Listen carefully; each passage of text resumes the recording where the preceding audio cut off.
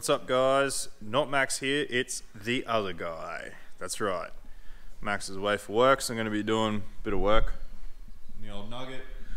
We've had some packages arrive with a bit of gear, so we've got our lifter buckets, rod bolts, main bolts, and the cam timing gear, springs, and what I'm going to get started on is the Trunion upgrade. So that's the first thing to get started on. As Max said, we have covered this once before with the Land Cruiser build, but there's a lot of new viewers who probably didn't see that, so I'm going to cover it, but only real quickly, and I'm not going to bother stripping the heads and things like that, so I'll just give a basic sort of real quick rundown on exactly what we're doing as we do it. So just going to get a bit better set up and we'll get stuck into it.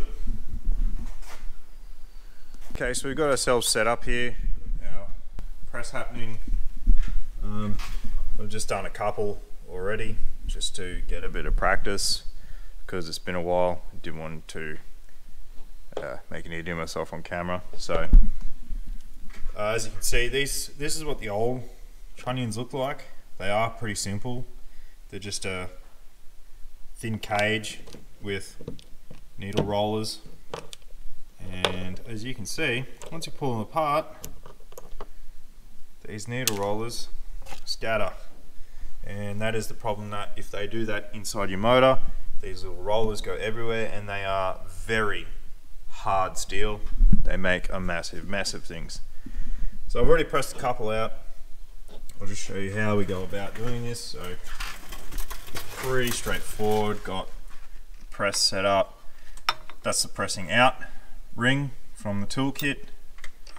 That's the rod used to push them out. There is a bit of an issue with it. I have found when you first get them, they are that 7/16 diameter. As you can see, the rockets have this bit of a flat side in the top of the cage. When you try and push them through, it does actually damage the cage. And it's not that big of a deal, except that it just makes the tool a pain in the ass to get out of it. So I've just turned down one end of it so that it's a nice easy fit through here, just for pressing these sides out.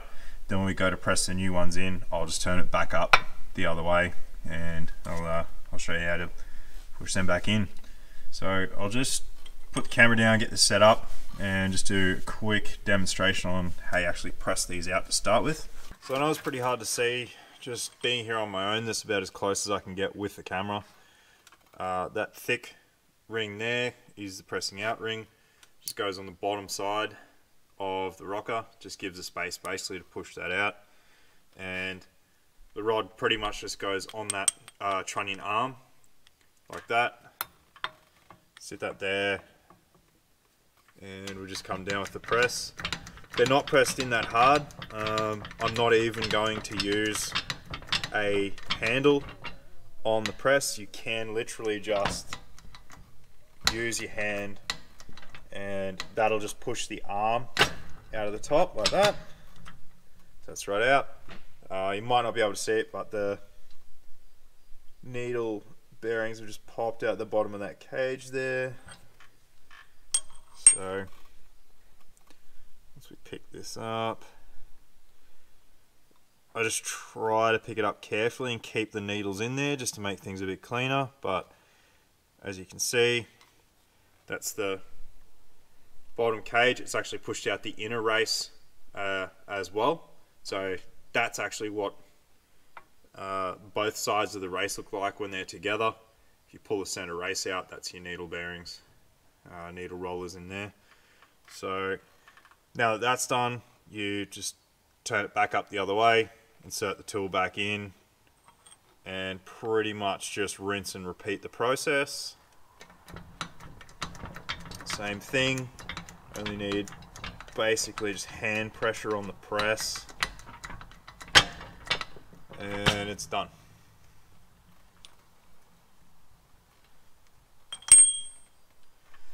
And that's it. That's the rocket arm with no trunnion in it.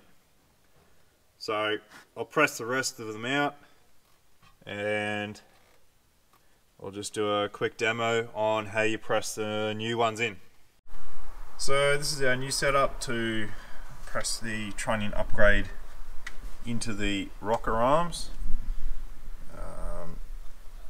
Note that I've actually had to put some little spacers right under the back side of the irons here just to get it really nice and level. You need it to be as square as possible when you press in the bushes. So for each setup you'll have 2 bushes and a trunnion arm, your 2 installation washers, and just set the press up with no pins or anything like that. So I'll try and get this best I can as it goes in. So first step is to get one of your bushes. They're the same both sides, doesn't matter which way in they go. And just need to try and get that nice and square.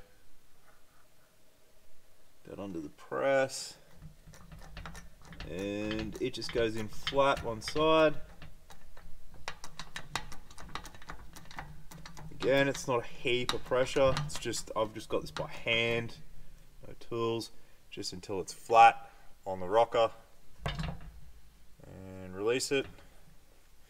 You do get a little bit of swarf, I find, no matter how square you try and get that.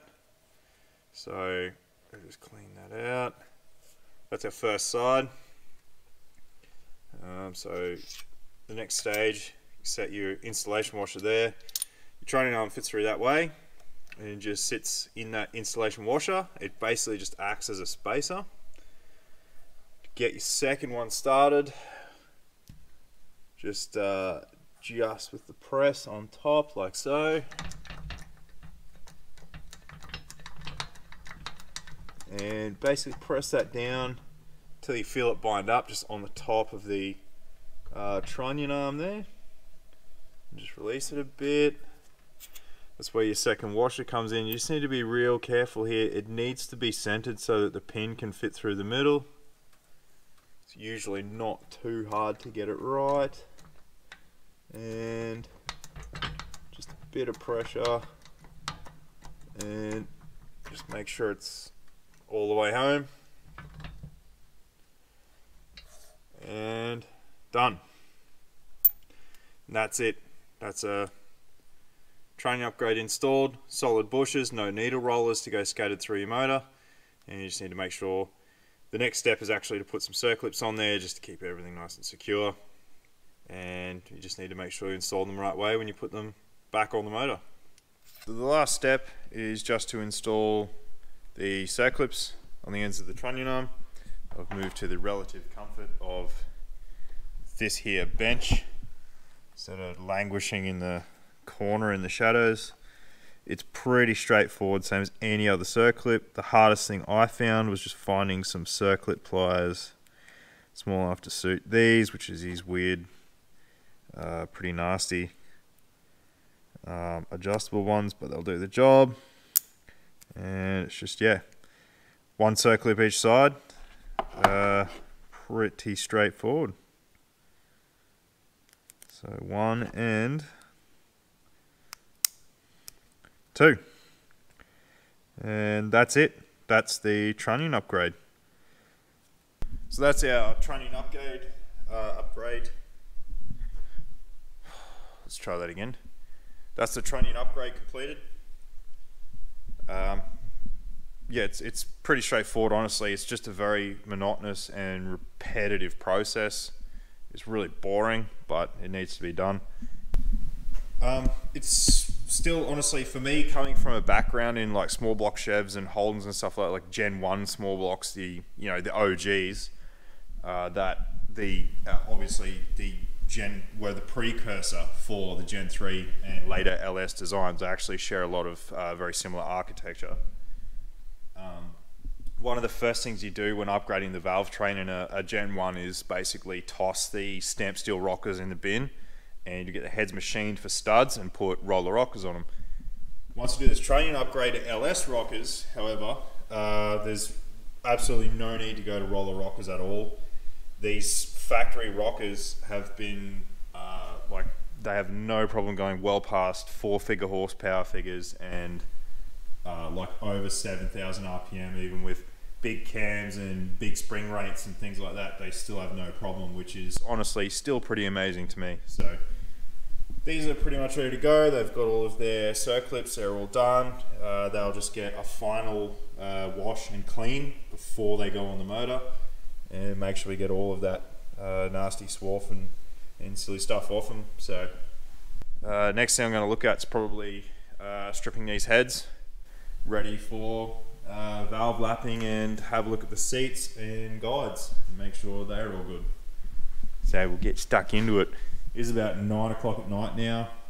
It's starting to get on a bit, but I'll persevere for a little bit longer and just get a little bit more progress done tonight. And that means tomorrow we've got a bit of shopping to do, and we'll try and get some more done. Hopefully have these heads back together tomorrow night.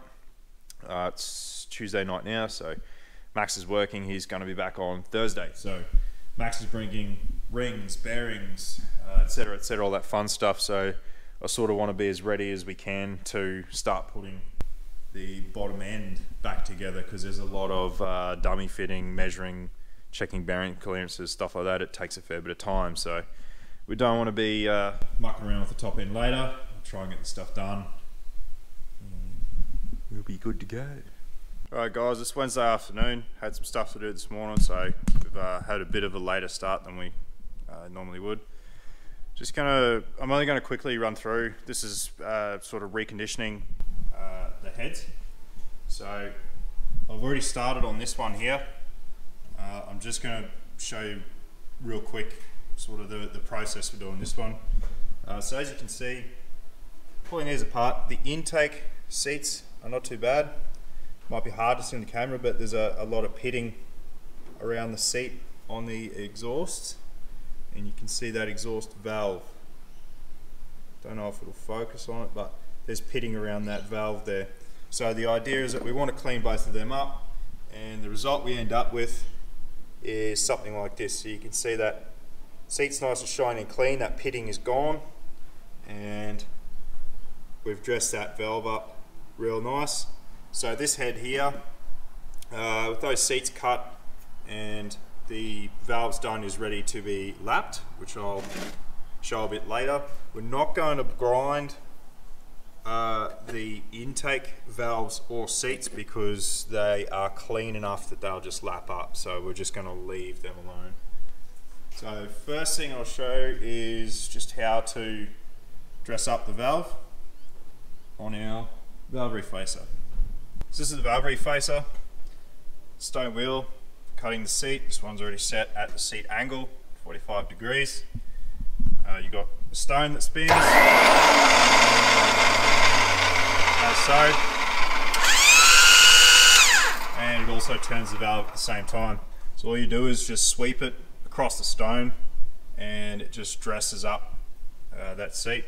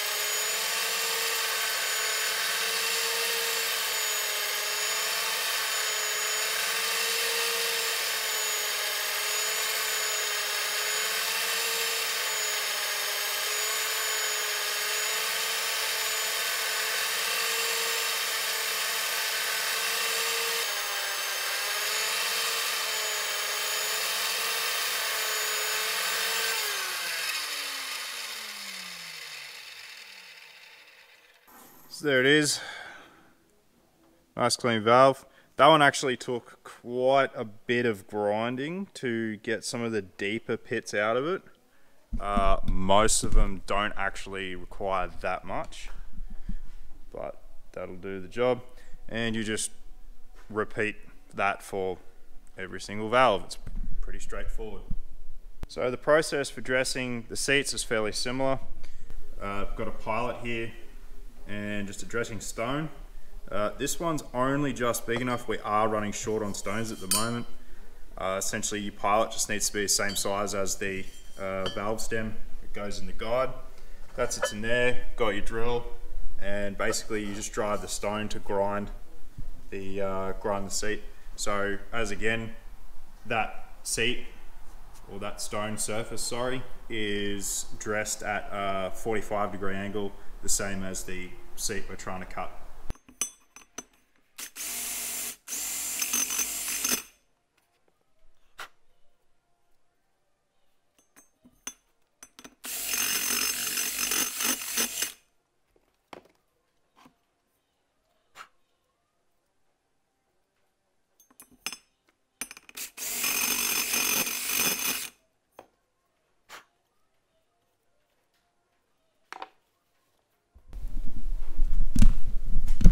So there you have dressed valve seat. Might be a bit hard to see on camera, but there's just a little bit of a line right at the top of the seat that stone is not quite reaching. It's because it's just not, it is just a little bit undersized.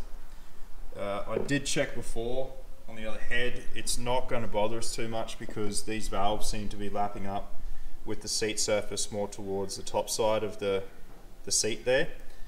So it'll still be just fine. So I'll just come back to this other head here and just show you the final step here is lapping the valves. Got valve grinding paste and your valve lapping tool. Just a little bit of paste on the seat. We're just using a coarse grade here. Normally spray just a little bit of lube on there as well. It's pretty straightforward. Valve just goes in the head. This is why we try and keep each valve with the cylinder that it goes with in the right port. And it's just if that'll grab properly, like it should.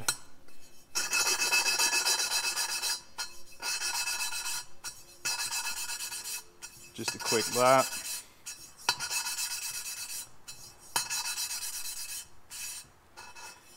And what we are looking for, it's making contact all the way around, that's good. Same on that seat there. So what you find, whereas the valve before was really nice and shiny from where we dressed it, once you start to lap them, they go that bit dull, and that's what we're looking for. So we can see here, well I can, you might not be able to, that nice dull area. It just has a couple of thin spots in it, so I would keep lapping this until we get a really nice even line all the way around the valve, and once you do that you clean it up and it's good to go. Reassemble heads. So a bit later in the afternoon, just putting these heads back together. I'm sort of just rushing through this because we have covered it all. I'm just giving the basics. So these are the new valve stem seals that came with the Camtech and PIC springs and such. New retainers and new locks. These are a one-piece seal. They're slightly different to the standard LS1s, which are actually a two-piece. So these act as a valve stem seal and also the seat for your spring. So these are the new springs installed on the other head. Really nice looking spring. They are a dual, not a beehive, which is good. And that's pretty much the reassembled head, more or less ready to go, just with a final wipe down of that head gasket surface before it goes back on. And yeah, I'm going to continue. I'll get this other head back together, the Sabo, and we'll start on some other stuff. But yeah, I suppose one thing I should mention is installed heights for springs. When you get springs, you'll get the specs on them. So installed, so that's 155 pounds of seat pressure at an installed height of 1.8. So your installed height is the distance from the base of the spring basically to the bottom of the retainer there. So where that can change is when you do something like this and you grind your valve seats, it actually takes some material off the head and lets the valve sit higher in the head. So these are actually at an installed height of 1.85 instead of 1.8. All that means is it'll be slightly lower on the seat pressure because the spring's a bit taller. It's not going to bother this combo because this thing's already got plenty of seat pressure at 155 for the size of cam. So it's not going to bother it. And we're more interested in, as long as these are all fairly consistent, and they are, we're pretty happy with that. So it'll be really nice once it goes together. It's looking good, I like it.